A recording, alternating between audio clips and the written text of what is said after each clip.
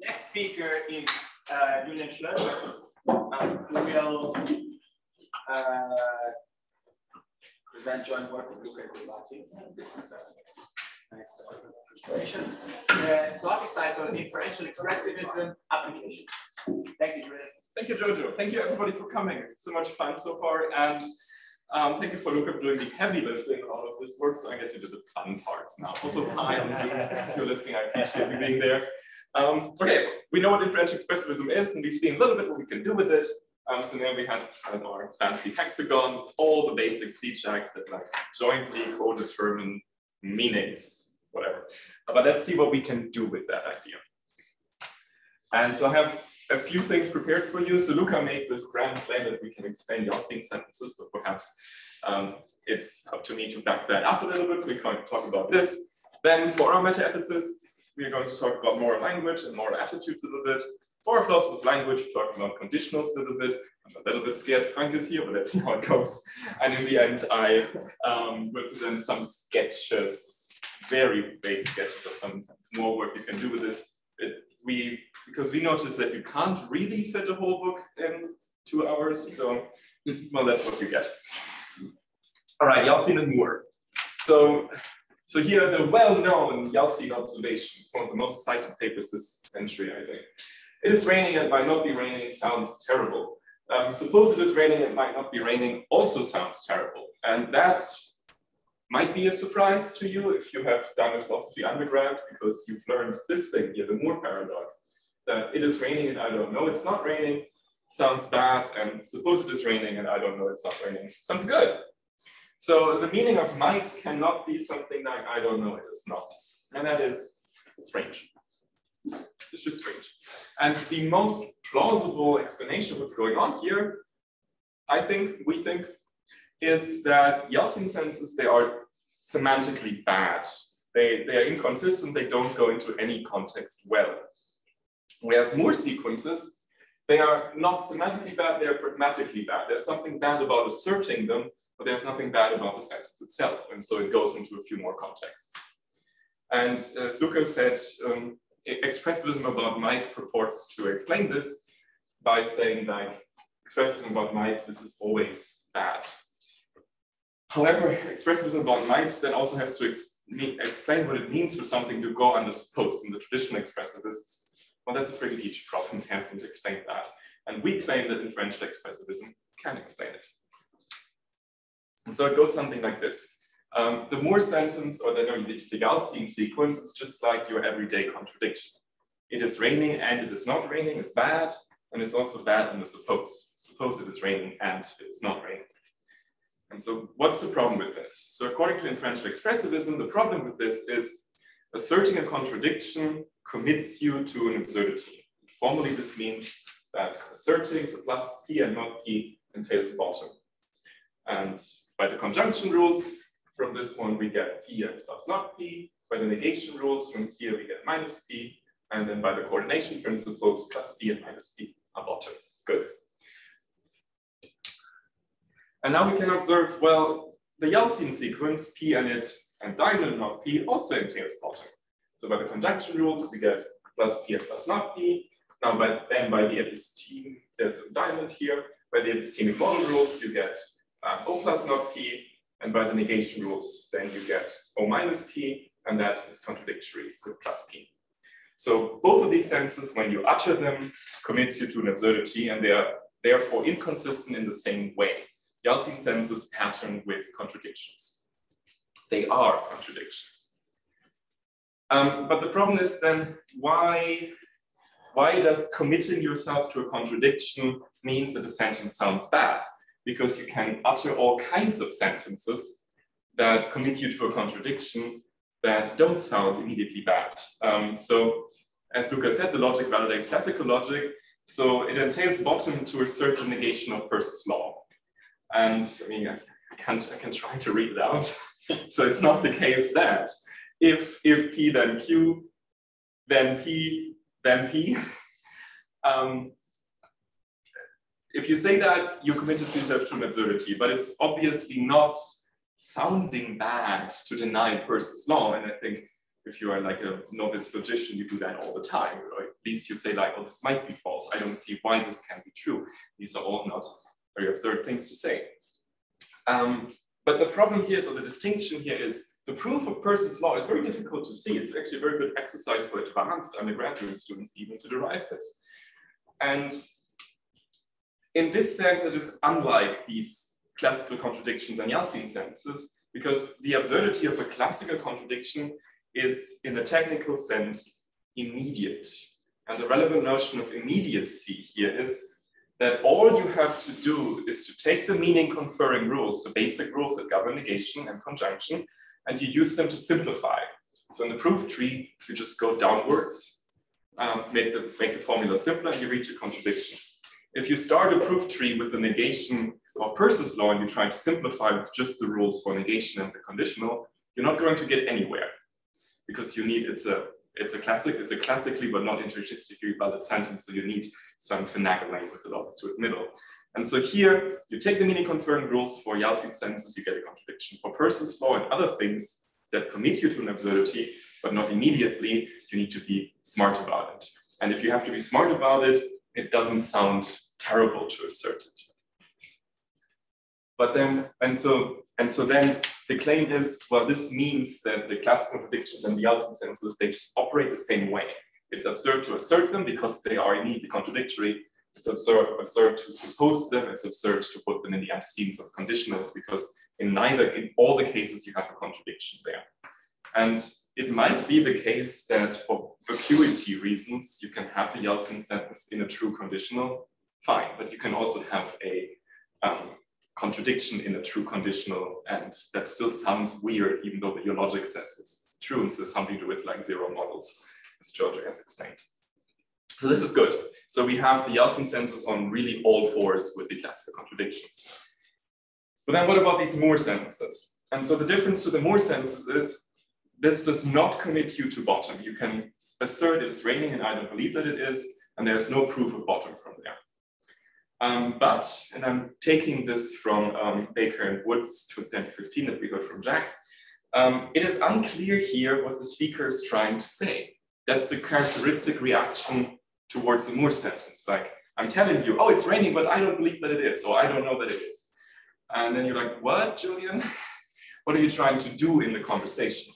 And that's a different kind of thing. That's pragmatic incoherence. And again, by immediate commitment via the conjunction rules, if I utter a Moore sentence, if I assert a Moore sentence to you, then I am committed to expressing belief towards it is raining, and I'm committed to a certain descriptive claim about my psychology. I'm committed to not having that belief.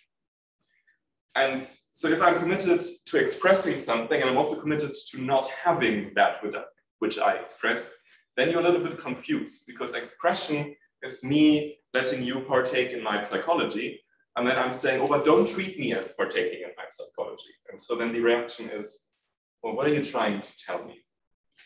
But obviously, that doesn't happen under suppose, because if I say, suppose it is raining, and I don't believe that it is, then my utterance of it is raining is not inviting you to partake in my psychology of believing. So it's perfectly clear.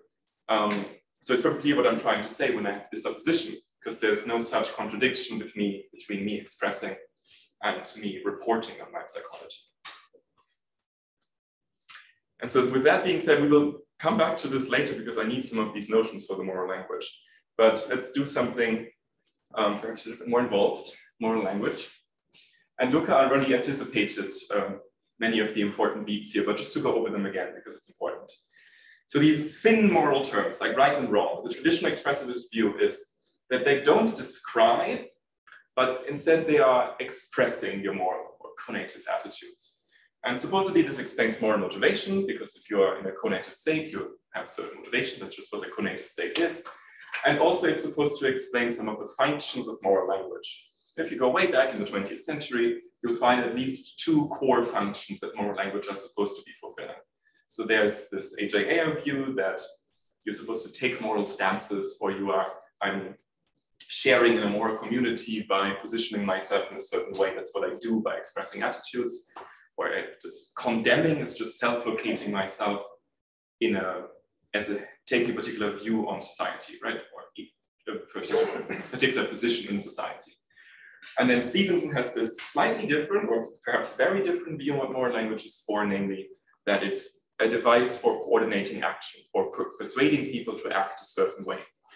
And according to the expressivist, or the traditional expressivist, the idea that moral terms express attitudes, they can explain both of these functions. So by expressing attitude, you take a stance, you position yourself. So I'm letting you partake in my psychology. I want to be seen in a particular way, that's air. But also by expressing a cognitive attitudes, I'm inviting you to share in that attitude, and thereby I coordinate action. And that's in fact not special about moral attitudes. I can also, by expressing a belief, I am self-locating myself, but I'm also inviting you to share your belief. That's what beliefs do. And this is this two-dimensionality of speech acts that Luca already mentioned between expressing attitudes, self-locating, and affecting the context, the common ground. Okay, expressivism. And that's also supposed to explain moral disagreement, because if I say lying is wrong and you say lying is right, then we're having opposite attitude. You can't take both stances at the same time, and you also can't coordinate on that basis. You have to resolve the disagreement to coordinate. And that's the explanation of moral disagreement. And this is all great. It's fantastic, but Frege. Frege-Beach problem really seems to sink this idea very badly. And that's a shame, because it's such a good idea. And of course, what we know to be extra bad here is under-negation and modals. Because if we look at all the Frege-Beaches, it's just a small selection of all the Frege-Beaches. So we have Frege's original conditionals here, lying is wrong, stealing is wrong. And the problem here, as Frege pointed out about negation, right? You don't really express anything. There's no moral attitude being expressed by this condition, at least not obviously so. Mark Schröder's or Nicholas Unwin's problem, they say lying is not wrong, well then no disapproval is expressed, but also no approval is expressed. So I need a third attitude. And then, as Art pointed out, we are in kind of hot waters with having more and more and more attitudes. Also, Mark Schröder pointed out the conjunctive Frege-Beach problem. They say lying is wrong and common. This is a moral claim, this is a descriptive claim. What am I doing? Do I now have to admit mixed attitudes? Or like it goes out of hand at this point. And lying might be wrong, might be the worst one of the bunch, because it's not even clear what the expressivist would have to say about this. This is like some epistemically conative attitude, what that's supposed to be. And so even Mark Schröder is being for, you can deal with this, you can deal with this, you can deal with this. And then he gets to this and he just goes, oh. So these are bad. It's a really big problem for expressivism. And we claim that inferential expressivism is how you solve all of this while keeping the good things. And so here's the idea. How do you express disapproval of lying in like a non-sentential form? Well, we know this from inter-air. You just boo something. So lying, boo. And it even fits the general idea we have. So how do you express disbelief? You say, is it raining? No, you put a question to yourself and you react to it in a primal way. And so how do you express disapproval? You put like an action term to yourself and you react to it in a primal way. You go, bleh. Right? That's more disapproval. And then the more sophisticated way of expressing your moral attitudes by uttering, like, oh, lying is wrong. That's the same thing, at least in unembedded contexts. And so we have this primal basic attitude here, frowny. So, but if you frown at some A, it's inferentially the same as expressing belief that A is wrong. And expressing belief that A is wrong is inferentially equivalent to frowning at it or disapproving of it in like a way. And the same goes for like approving. Again, from A, we have this idea how to express approval. Well, lying, hooray! That's how you approve of lying. And that's supposed to be inferentially equivalent to lying is right. So you have a little smiley here. If you're happy about A, that's the same as expressing your belief that A is right. And this explains the embeddings in a very obvious way, and even so obvious that I'm not even going to go through it. Because in all of these Frege-Beach things, you have then this thing here in a complex context, but that complex context is governed by an operator. You can apply an elimination rule and you get it in an unembedded context. And then you can reason with here all the way down to the expression of disapproval or approval. So if you say if lying is wrong, stealing is wrong, only a belief is expressed. There's no puzzle what is expressed. It's a belief in a conditional. And I will get to that later. And then, but where does disapproval come in? Well, if you express belief towards if lying is wrong, stealing is wrong, and then you go, lying, boo, well, then you are committed to also agree that stealing, boo. And so you're reasoning directly with the attitudes without having the attitudes in the conditional. That's the beautiful thing about this inferentialist approach here. And it is, this is the worst weasel sentence in this entire talk. It's expressivist insofar as the meanings depend on the attitudes. And expressivists have gotten very comfortable saying these things, which is actually because of Alan Gibbard, right, who has like no attitudes anywhere near, but say, oh, it's still expressivist because there's things going on. But the question really is, if we do this, if we take this license here, do we still get all the nice things out? And there's good reason to believe that we might not, because, well, these are beliefs. That's very non-Ayerian or Stevensonian, right? So we should think about this a little bit. For our own methodology, we should also attend to that. So Luca introduced this multilateral methodology. I'm just going to tell you quickly how this goes here. We have to identify a linguistic realization of one single expression. We have that lying, boo, lying, hooray. These are non-embeddable, plain, primal expressions of attitude. We have my favorite coordination principle. If you smile at something and frown at something, that's not cool.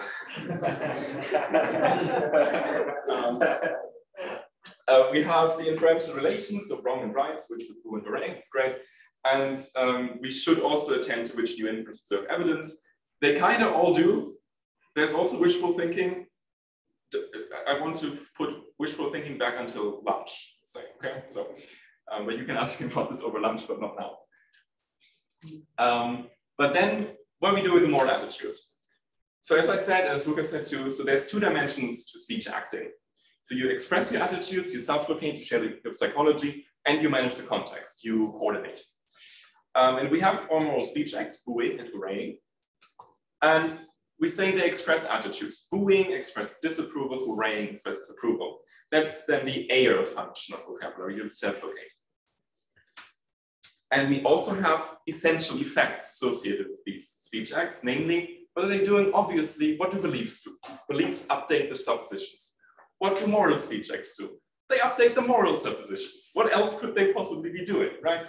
So, this is Stevenson's function. So, we now have not just our common ground, our negative common ground, we have the moral common ground and the negative moral common ground. So the moral common ground contains all the things that all the participants in the conversation mutually supposed to approve of. So all the good things. Charity is in there, justice is in there, all these good things. And there's the negative moral common ground, which are all the things that we mutually supposed to disapprove of. So, I don't know, lying, stealing, murdering, these kind of things. And we can manage these common grounds just as much as we can manage all the other common grounds. And how do we manage them? Well, with specific speech acts. Assertions operate on the common ground, rejections operate on the negative common ground, and the moral speech acts operate on the moral common grounds. And so we get this picture here. We have, for each attitude expression, we have a particular common ground, or if you want to take like an MIT grad here, if we want to have like a very broad picture, one aspect of the common ground that contains everything, right? So it's not just the mutual beliefs that are updated, but really for each attitude you can have and express, you have a distinct way of managing the mutually supposed attitudes, which is beliefs, but also disbeliefs, disapprovals, approvals. Or in the case of the weak moderate speech acts, they are for management of all of this. And all the common grounds, they are mutually constraining. We already saw one of these constraints. So if the sentence A, or proposition, the sentence A is in the common ground, then not A is in the negative common ground. That's the rules for negation. And but now the common ground, the believy one, also manages or constrains the morally ones. So if A is wrong, is in the common ground, the believy one, then the action A should be in the negative moral common ground. And if A is right, is in the common ground, and A should be in the positive moral common ground. It can't be the case that A is both in the positive and negative moral common ground. It's all the coordination principles expressing this. And what's interesting here now, and I think this is where we get Stevenson back properly, is by managing the non-moral common grounds, by managing what we all agree to believe, we also manage the moral suppositions because of this mutual constraining here. So if I manage what we all believe about what's wrong and what's right and so on, then, and this is really how the context is, or how we represent the context, then by managing what we believe about rights and wrongs, we also manage about what we mutually suppose to disapprove or approve of. So if I convince you that lying is wrong, and this becomes common ground between us, then I am in my right to continue in the conversation, assuming that you disapprove of lying. And that's this mutual constraining, and that's this managing of the context or convincing function that Stevenson made such a big deal out of for very good reasons. And then we can answer the negation problem. So according to traditional expressivism has no choice but to say not wrong expresses tolerance. But now, inferential expressivism, we don't need tolerance. So we don't need all the attitudes. So the meaning of asserting lying is not wrong is given by the inference rules for negation in the moral vocabulary. And these inference rules give you this. Asserting that lying is not wrong entails strong rejection that lying is wrong. And so what's happening here, it's a bit of a mouthful, is you assert that lying is not wrong, and this leads to the following. You commit to proposing to modify the negative common ground, the ones where all the disbeliefs are in, so that disapproval of lying is incompatible with shared suppositions. So you're saying, I am changing our mutual supposition so that we can all proceed in our conversation so that we don't suppose of each other that we disapprove of lying. That's what we're doing. And if you want to replace these 3 lines of technical English here with the word tolerance, please do. But please keep in mind that it's not a primitive. It's something that's an epiphenomenon of the system, what we call tolerance. So we don't need all the attitudes. So at least Mark Schlöder should be happy here. But then there's a different problem. I think that's the biggest one. Motivating power. This is a semantic theory I've given you. It is very non-psychologistic. In principle, I could be a robot. I can express beliefs to you all day without having any of these beliefs. I just talked with Imogen about Star Trek, so command the data can express all kinds of attitudes perhaps without actually having them. So, but what about our motivational states? Well, Crispin Wright has this fantastic idea that links what we do in language to what we are psychologically. And so the Wrightian principle here is someone who sincerely asserts that P believes that P. That sounds good. That's what sincerity means, right? I'm not going to explain to you what sincerity is, but we can all agree that whatever sincerity is, it's going to vindicate a principle like this. And since we have all these many attitudes now, how about we do this? Minimalism about the attitudes. Someone sincerely expressing attitude A has the attitude A. And then you come closer to explain moral motivation. Because if I sincerely boo something, well then according to this principle, I am disapproving of that thing in a psychologically fixed sense, and thereby I'm motivated not to do it. So if I say lying, boo, and then you later catch me lying, you're well in your rights to call me a hypocrite. But this doesn't explain why when I say lying is wrong, you later catch me lying. There's something gone wrong. We need a slightly more complicated principle for this. Look, I've slaved over this principle. So commitment to incoherence is what it's called. Let's go through it. So if you have an attitude A1, 2, it is relevant for your current actions whether you have an attitude A2. And 3, you know that expressing A1 would immediately commit you to expressing A2, then either you already have A2 or you feel an incoherence in your mental state. I'm going to go over this now in detail. So relevant for action. That's difficult to explain in great formal detail, but we know from like common sense psychology and the Zillarzian sense that sometimes whether you believe something is relevant for your action, sometimes it's not. Right? So I have certain beliefs about what is in my fridge in Connecticut, but these beliefs are not very relevant for my actions right now, and it's like some transparent fact about psychology. And there are certain other beliefs I have about us going to lunch later that are very relevant for my actions because I have to finish on time. Right? And this is kind of transparent. It's difficult to explain this in relevance is a word that's always difficult to analyze, but here it's very transparent. It means, I think. Immediate commitment, as in the Yeltsin and Moore thing, immediately means just by simplifying according to meaning conferring rules. So the consequences of my belief in Peirce's law, they are not immediate, but the consequences of believing a conjunction for belief A and B, then both A and B are immediate. And incoherence. This is this uncomfortable feeling that you can resolve by just compartmentalizing. And I think it's the same thing that Derek and Jack call discordance. Jackson nodding, that's great. So discordance. So then what does this principle mean? So the principle means, so I have an attitude A1, and it is very saliently relevant for me whether I have attitude A2. I know that in my linguistic action, if I were to express A1, I would have to commit to expressing A2. And then either I already have A2 or something's wrong in my mind and I can feel that as like an uncomfortable state of discordance. Now, why would that be? Why would language have such a power to make me feel uncomfortable in my own head? And I think the answer here is some story about inner speech, like it's a Larsian story about inner speech, that inner speech is a good model of how we think. It doesn't mean that we actually have inner speech in like a deep Fodor kind of sense, but just that what this here says, this is not a psychological law that I expect to be realized on the brain. I expect this to be a scientific principle that is a good explanatory story or a predictive story about how the mind actually functions, quite regardless of about how the mind actually functions. But if you grant us this, then what follows is if you assert that A is wrong, and you do so sincerely, then you believe that A is wrong, and because by an immediate rule, you get disapproval of A, well then you have to also disapprove of A on pain of incoherence. So if I sincerely judge lying is wrong, and then by sincerity it hops into my mind, and by this principle I either am motivated not to lie, or I will feel like discordance, so perhaps in this case a bad conscience. So this is how you get motivational power. And so despite the fact that this is in fact expressing a belief, the link to cognitive attitudes as we set it up is still strong enough so that we get motivational power out.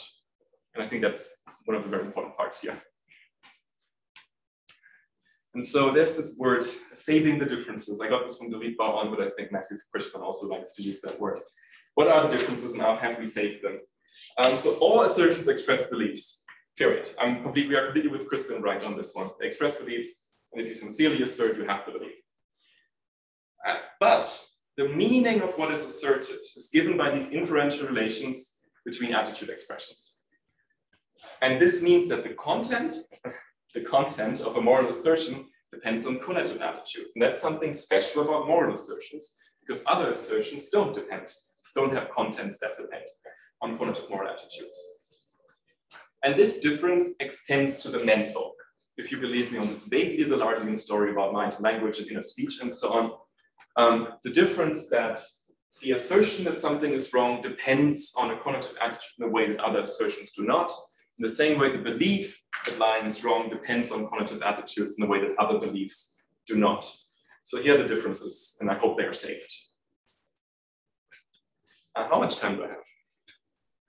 If you want a half-hour discussion, you have 15 minutes. Cool. Conditionals. Okay, forget everything about morals. We're going to talk about conditionals now. Because as Luca promised, if you have this basic multilateral framework in place, you can do two things to generalize it further. You can just add more signs. You can have the frownies and the smileys, and you can have the O pluses and the O minuses and so on. But you can also start adding different types of force indicators, right?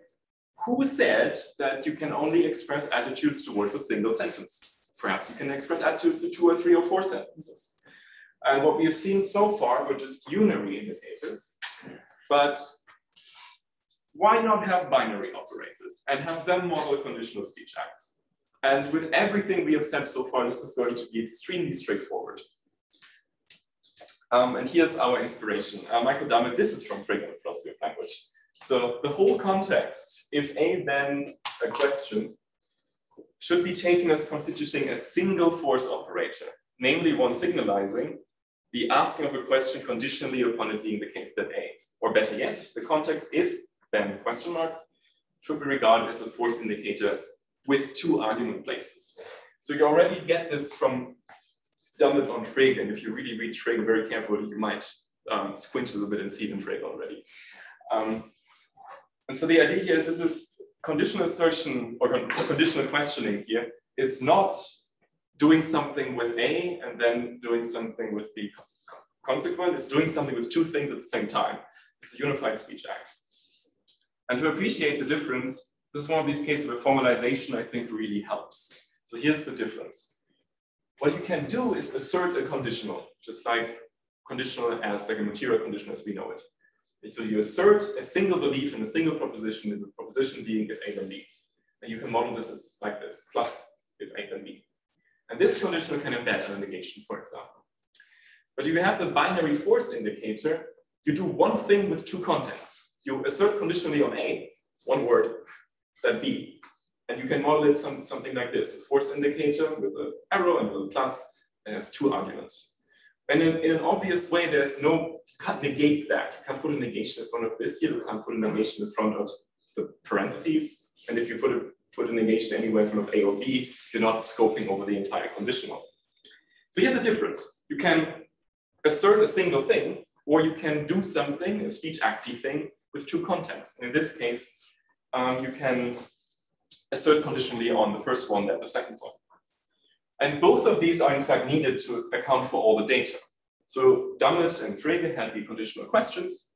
And so obviously you can't really assert a proposition that expresses the conditional question because questions aren't assertions. There's no inquisitive semanticists here, I get to say that. But also like obviously conditionals embed, so you can need both. And so you have like a Frege-Geachie thing here. So both Dummett and Edgington, Dorothy Edgington, favor the conditional speech accounts of all the conditionals. But what about something like this?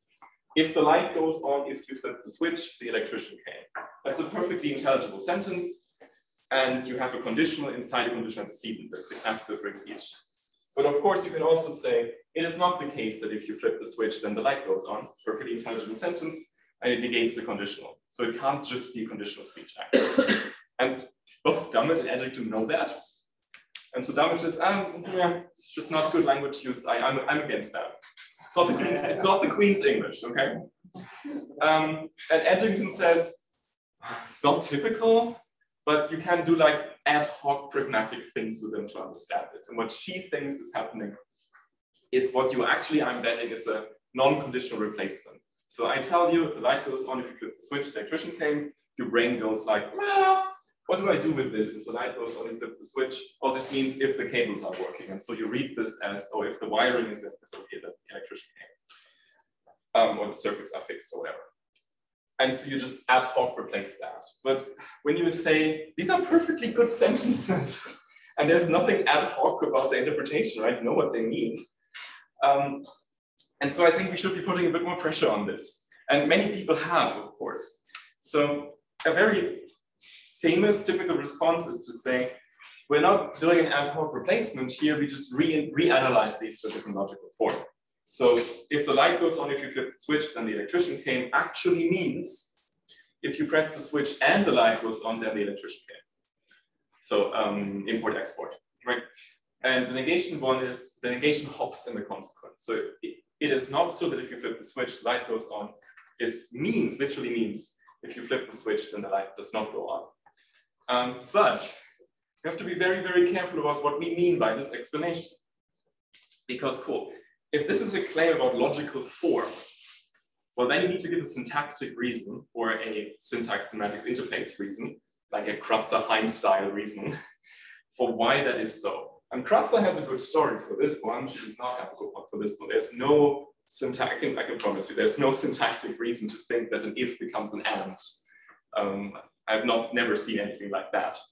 But if, and this is amongst philosophers a lot more common, we just claim equivalence. But equivalence doesn't really help you here. Because if you claim that this is equivalent to that, this is equivalent to that, well then this one still needs a truth value. Right? If you want to claim that two things are equivalent, you can't use that to deny that one thing has a meaning. Only meaningful things can be equivalent to other things. And so if you say these are equivalent, you're making a cute claim about conditionals, but you're not solving Frege-Geachie. And so now, how do we see this? So it's conditionals I mean, this conditional is as I always wanted, or as we always wanted, but I'm trying to convince you that it's what you always wanted to. So here's the inferential expressivism story. We have this conditional assertion marker here, and it has a modus ponens, obviously, right? Condition, you assert B conditionally on A, and you also assert A, well, then you're committed to B. And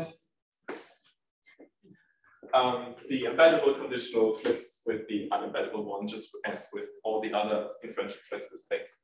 And you do the same for conditional rejection, conditional disapproval, conditional approval, yada, yada, yada. And you do the same again for subjunctives, right? You can also subjunctively conditionally assert on easy. And then you get a theorem, and you really get the theorem that negation scopes in the consequent equivalently. Both of these have a meaning, and they have their own meaning, but it's inferentially equivalent. This follows immediately from conditional rejection, because you just go, well, assume this one is false, bad things happen. There you go. And so if you just do the inferential expressivism story, you solve Frege each because you have the embeddable and the unembeddable one, but you also vindicate these intuitions about where negations scope. And you vindicate it in the right way. Both have a meaning, and you don't need to mess with syntax to get it out. For the proof, I have to refer to the book. But then there's something else we might want to be doing. We want to be able to introduce these conditions into our language. So as Lucas said, we always have like introduction and elimination rules. I have viewed that we have an elimination rule for conditionals or components, but we should have some means to introduce them. And there's only one proof theoretic principle that is remotely used for introducing conditionals. That's the conditional proof rule. The problem is it's false. It doesn't work, but it almost works, and we can fix it. So, and we all know why this is false. Let's start with subjunctive conditionals.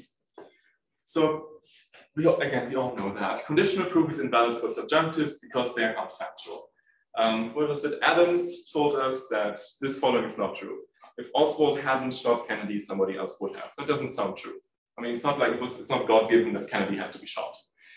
And here is how you would like to introduce this condition using conditional proof.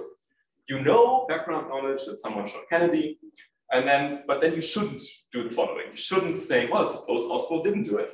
Well, therefore, by my background knowledge, somebody shot Kennedy, and therefore, by conditional proof, if Oswald hadn't done it, somebody else would have. This is wrong. This is not a good argument. This is not how you defend to somebody that if Oswald hadn't shot Kennedy, somebody else would have. And the mistake here is obvious. You can't use this background knowledge. So you know somebody shot Kennedy and you know it was Oswald. So if you go in the hypothetical context where Oswald didn't shoot Kennedy, you shouldn't import this knowledge here. You should only import factually compatible knowledge. Okay, we know that. But the same thing, we might not know this, happens for indicative conditionals. Because indicative conditionals are counter-epistemic. Yes, that's a new word. Here's the example. Suppose I'm in a room, no windows, I hear pitter-patter on the roof, and so I know, oh, it might be raining. I don't know that it is raining. My roof has all kinds of weird features, but it might be raining. And then I shouldn't do the following. I shouldn't do, well, suppose it's not raining. Oh, well, I know it might be raining, so therefore, if it isn't raining, it might be raining. That's not cool. It's a bad argument. And so the mistake, again, is we can't use this background knowledge. If I consider, if I go in the hypothetical context where it's not raining, I shouldn't import any of my epistemically modal claims about it possibly raining. That's just a mistake. And so just like in the supposition for a counterfactual conditional, we can only import factually compatible premises. For indicative conditionals, we can only import epistemically compatible premises. And so we get this unified picture of how conditionals are introduced in discourse. Indicative conditional proof is if from A and epistemically compatible assumptions, you can infer B, you get if it is A, then B. And the subjunctive, we all know this one, is if from A and factually compatible assumptions, you can infer B, well, you can then get if it were A, then it would be B. And so conditionals, we know that, they exist in subjunctive and indicative, they exist as embeddable and conditional speech acts, and really the only difference is the availability of the side premises. So there's like a uniform account of if. If performs many functions. Again, this is not news. We all knew that if and subjunctive and indicatives and conditional speech, like, so all the things we can do with this wonderful word if. But on this account, all these many functions, they are very similar in kind, at least. We have the unembeddable if, we have the embeddable if, we have the indicative if, we have the subjunctive if, but they can all be introduced and eliminated the same way, except the availability of side premises. And there has to be some story about why the subjunctive mood manages this. And I can't tell you one, but there has to be one. But this is the only thing, the difference here. The subjunctive mood manages the availability of side premises. And indeed, even in the indicative, already not all side premises are available. So it's not surprising that there's like a restricting operator you can add to the antecedent. Julian, what's compatibility? I don't know. Nobody knows, nobody can know. This is just a limit to what can be formalized. I mean, I can tell you that A, and it might be not A, are incompatible. I can tell you that somebody shot, but already to know that somebody shot Kennedy is incompatible with Oswald didn't shot Kennedy, you have to go read a history book. I can't tell you this from philosophy, right? Facts about what's compatible can't be known from the armchair. And in fact, everybody agrees on that. So if you do pick your favorite Louis Stolnaker style analysis of subjunctives, there's going to be closeness or similarity. And of course, neither Louis nor Stolnaker can give you an answer to which worlds are closer to which other worlds. It's all just intuition milling. But of course, we can, when we want to reason with this, we can make some closeness facts explicit by endorsing some conditions as premises. If we believe that the closeness story is right and we want to say which worlds are closer to which others without using this meta language, well, we endorse certain conditionals. And we can also make assumptions about the structure of closeness, right? Louis and Stolnaker have like a huge fight about like the limit principle, and we can have these fights. But we can also have these fights on the proof theoretic story I just outlined. We can make certain facts we want to endorse explicit by having certain conditionals as axioms. So if I want to inform you of the fact that somebody shot Kennedy and Oswald didn't shoot Kennedy are incompatible, I can just endorse the conditional that I just showed you. If Oswald hadn't done it, then no, it's not the case that if Oswald hadn't done it, somebody else would have. I can just inform you of that fact that way. And we can also make certain structural assumptions. So we can make the assumption, for example, that Boolean sentences, so ones containing no modals, are always epistemically compatible with each other. Or I can endorse certain coordination principles that entail conditional exclude middle, and in fact, our coordination principles do. So we can make these structural assumptions, but I can't tell you what compatibility is. But this doesn't mean that there's nothing to be gained here. And I just, for the last I'm going to take 5 more minutes, I will tell you one of these applications. So what? Here's a terrible problem about conditional. Alan Gibbert's, and again, Gibbert is everywhere. Okay, so the Gibbert collapse. So Gibbert showed that problematically, the indicative seems to be collapsing into the material with very simple assumptions. And why is this false? Well, here's why it's false. I say cotton is not a rabbit, and then the indicative, if cotton is a rabbit, then cotton is a bird. Well, sounds bad. The material conditional, either cotton is not a rabbit or cotton is a bird, is true. It's very simple. And Gibbert's proof that these two should be equivalent relies on this import-export principle and some incredibly trivial assumptions. And so if you really look into it, so in our semantics of the conditional, so we have the advantage here that our semantics, our meaning for the conditional is given by proof theoretic rules. So if we want to know, is import-export valid, we can look at how do we derive it. If you have a truth conditional story, you can observe that import-export is valid, but you don't really know why. But if you have a proof theory, you can see, can I prove import-export? And then see, oh, where does the proof go wrong?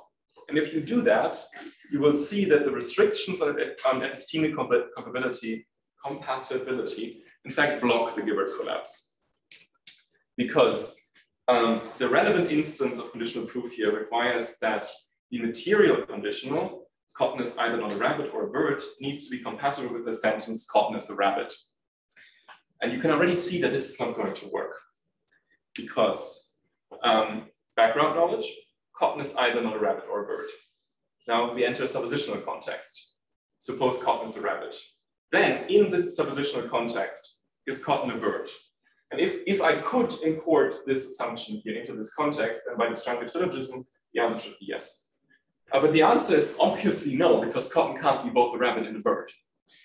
And so, because the answer to this question under this supposition here is no, we can observe here that the rules of the language game, or everyday assessment of what compatibility is, entails that cotton is either not a rabbit or a bird is not compatible with cotton is a rabbit.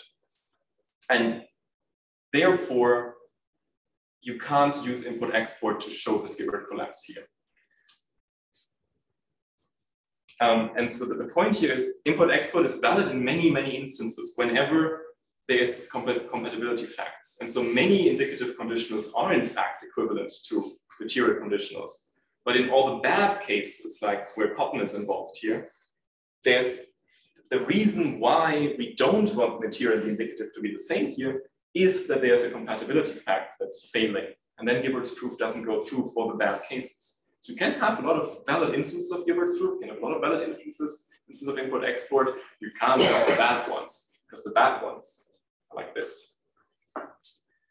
So to sum up, inferential expressivism or conditional we have them both as feature and as embeddables, and indicatives and subjunctives.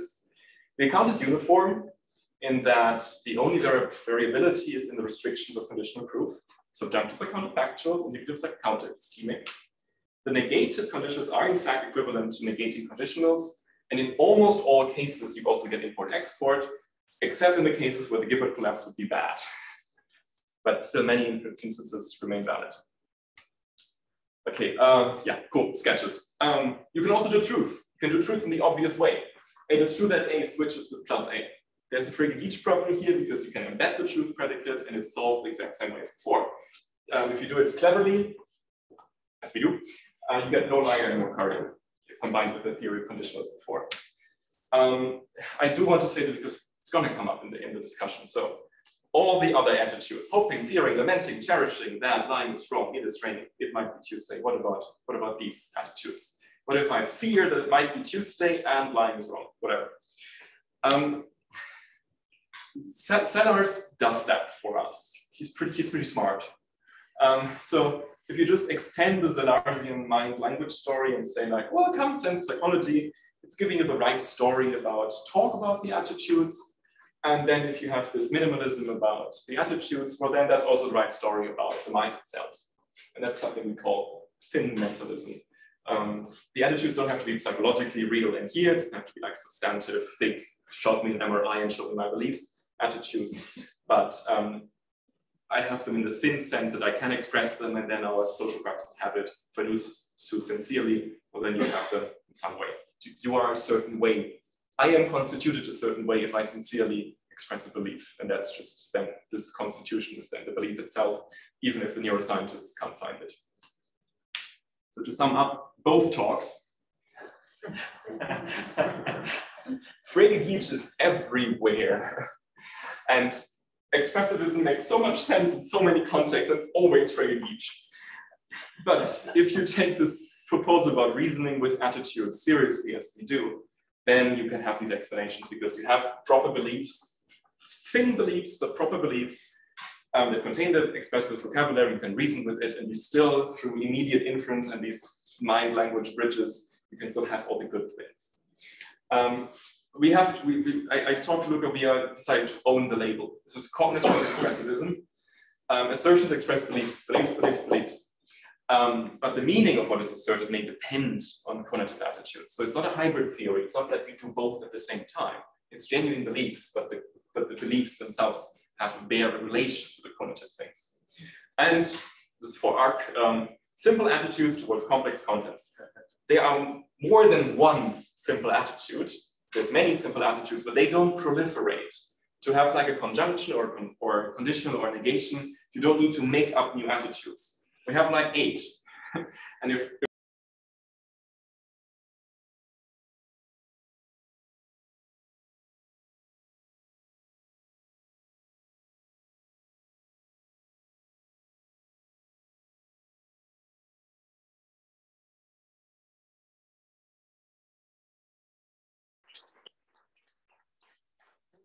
Julian, raise your hand if you have a question. Jack, you were first. I have a really simple terms.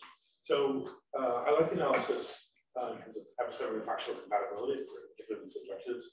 I was wondering whether you thought there was a principal relation between the two categories. They're all factually compatible things. I just haven't